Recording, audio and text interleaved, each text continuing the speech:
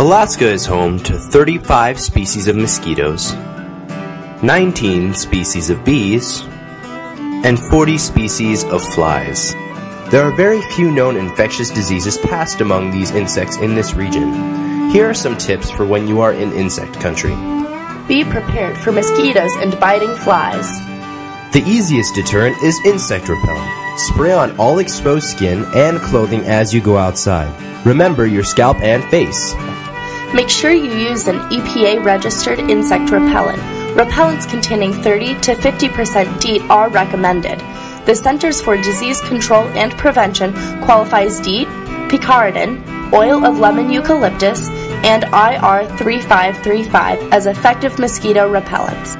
Cover up by wearing long-sleeved shirts and pants while outside. Tightly woven outer garments that do not directly contact the body prevent biting. Tuck your pants into your socks and wear a light hooded parka with tight wrists and a drawstring hood. Wear light-colored clothing. If the mosquitoes are dense, try wearing a head net with a billed hat to keep the netting away from your face.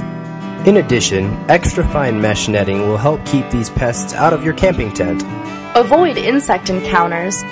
Stay in warm, dry areas. Do not wear scented lotions, soaps, and shampoos. Avoid going out during the morning and evening. Escape to a windy location. Avoid brightly colored clothing. Be careful when eating outside. Stinging insects can land on food or soda cans. Don't walk barefoot. Fly strips and swatters will stop the intruders before they become out of control.